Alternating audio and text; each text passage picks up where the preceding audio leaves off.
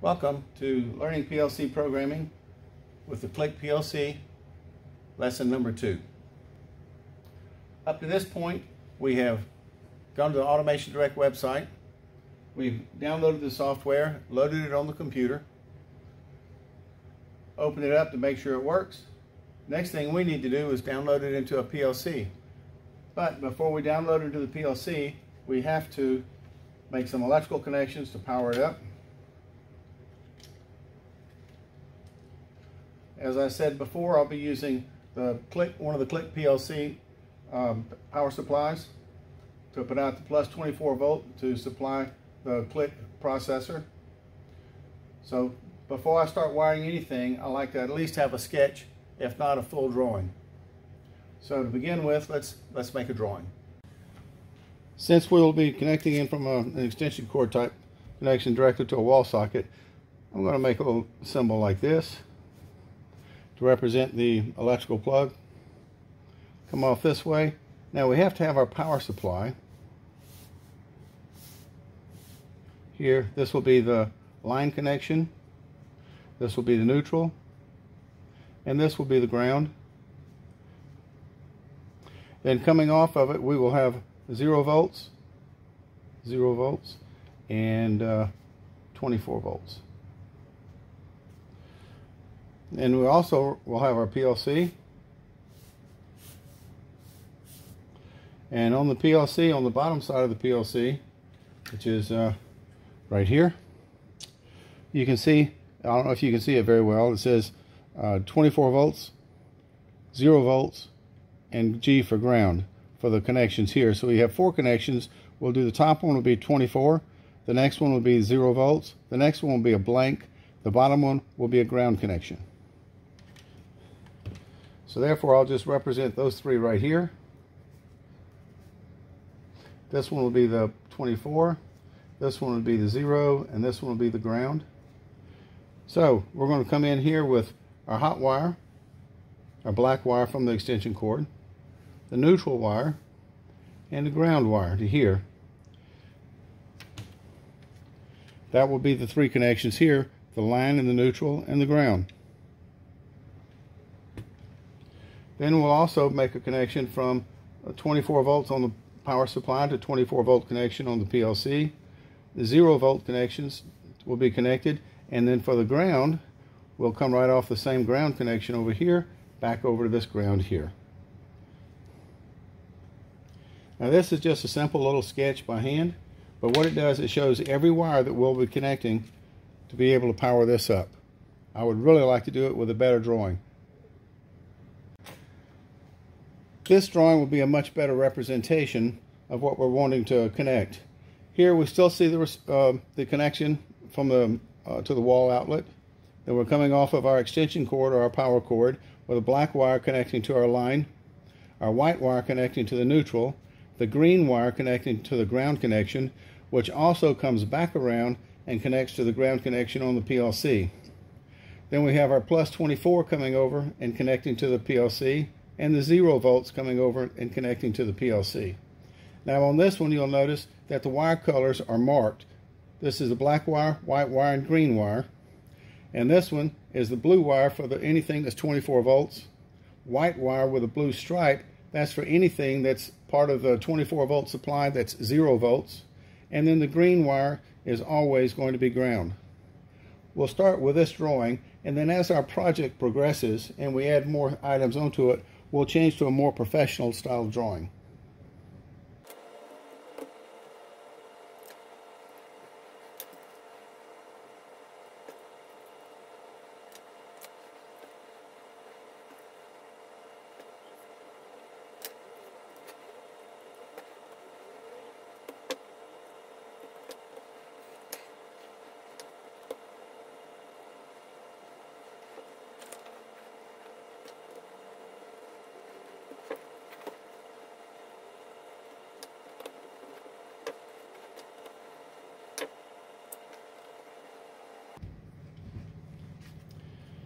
Now the wiring connections are made. That's all we need, is just like we showed in the drawing. We have the black wire, the white wire, and the green wire connected. We have the green wire also coming back around to the PLC connector. We have the white wire with a blue stripe for the 0 volts. And we have the solid blue wire coming around to the 24. Now you'll notice I put a label on the 24 volt. The reason is there could be several wires that are the same color blue, and they could be going to different places and might not be the same thing as the plus 24. They may be signal wires, they may be wires going to a lamp, but the 0 volts on the DC will always be white with a blue stripe, and really there's no need for a marker for it because it will not change. Now the wiring is complete. All the wiring connections look good. We have the safety cover on, the fingerproof. Everything looks good. Looks like we're ready to turn the power on. I'll plug it in the wall.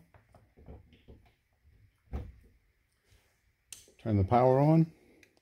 Immediately you see the power light turn on the PLC. I'll turn it to the run position. Okay, we have a program that's working in there now. You see the run light is turned on. Before, when I had it turned off, the run light was off. Turn it on. Now the run light is on. There is no error light, but you can see we have 2 LEDs turning on and off here. They are for Y1 and Y2. They are outputs. So there must be a program in here with the timers to blink some lights, for example.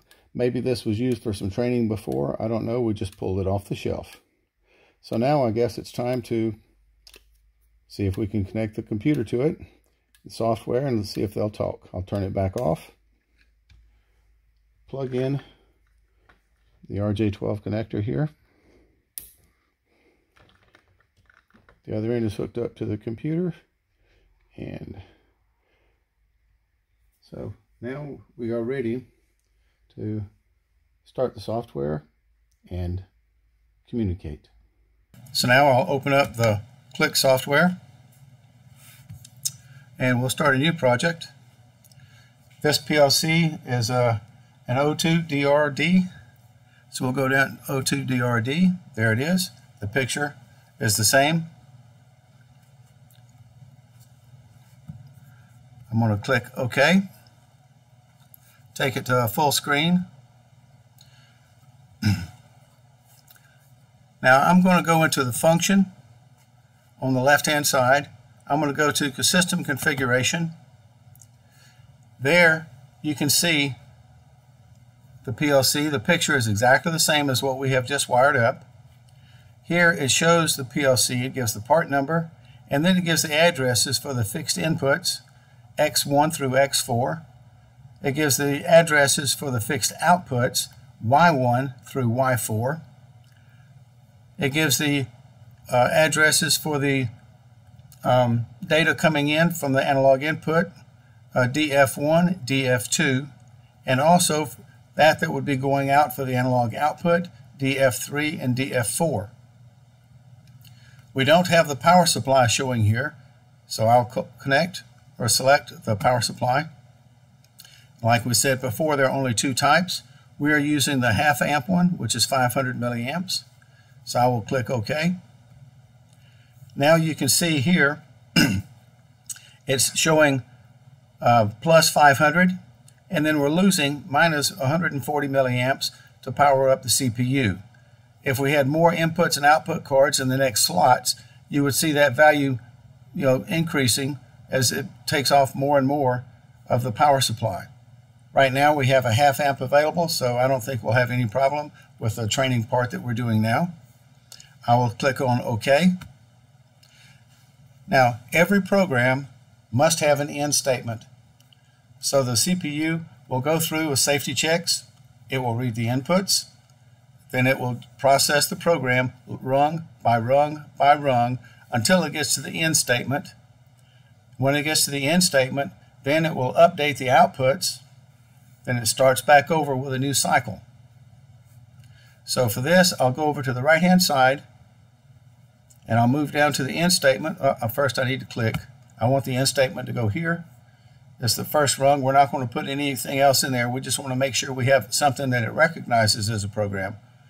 Because if we don't, it'll come back and say that we've got an error, a syntax programming error, and we have to correct it before we can communicate with the PLC. Here's the end statement down here on the right.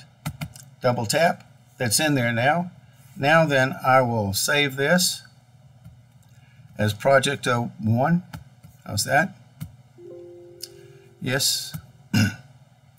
Now then, we need to make communications to the PLC itself. I'll click on the PLC at the top, and I want to choose Connect.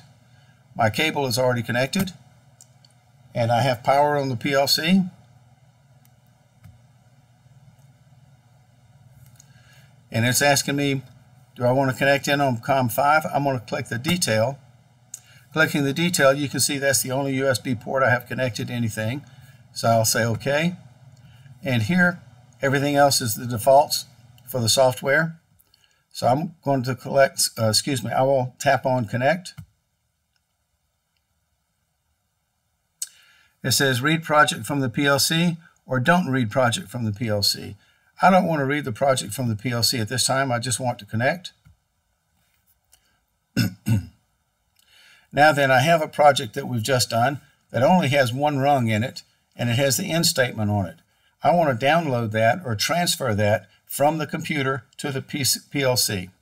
So I'll click on PLC at the top, and I'll go down to Write Project into PLC.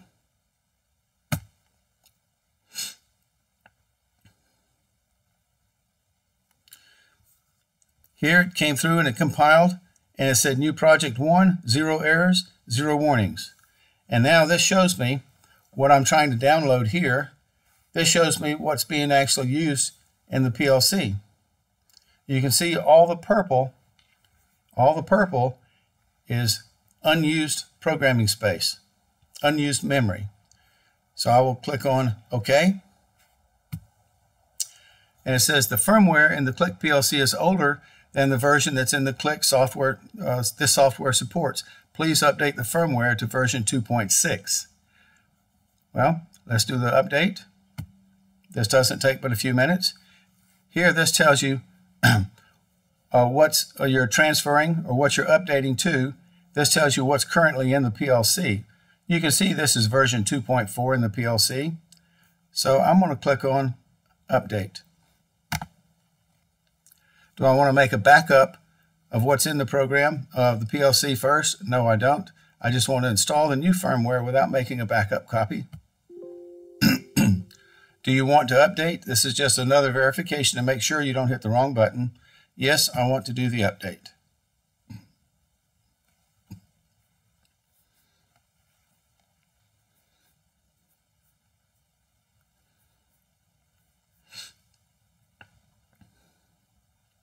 The update is not very long. It's much faster than what I've seen in some of the Allen Bradley and Siemens PLCs. It takes maybe a minute or so.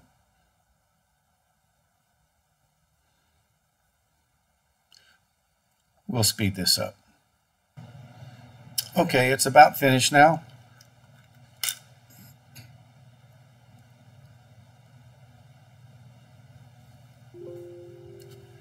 Firmware was updating successful from version 2.4 to version 2.6. Close. Now I'm back to this screen, which was the transfer screen I wanted to go to begin with. I'll click OK.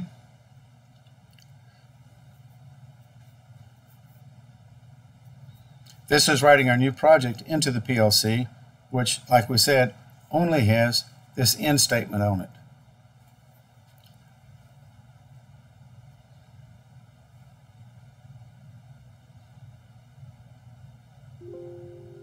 Transfer is complete.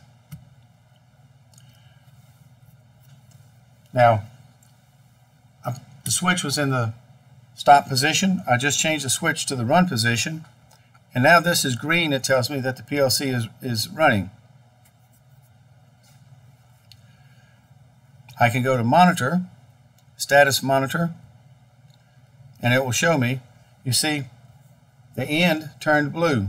That means it's being activated every time it goes through the cycle. So we've established our communication connection. Now that we're connected, the next video we will begin to program. Perhaps we'll program a red light. Thank you very much.